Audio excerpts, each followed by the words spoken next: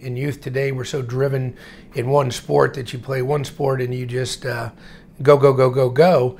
And what that does is the repetitive activity, especially young athletes, for instance, 13, 14-year-old baseball pitchers, well, they tend to get issues with shoulder and elbow at a young age. Where if you kind of cross-train, you play multiple sports early on, it allows your body to develop.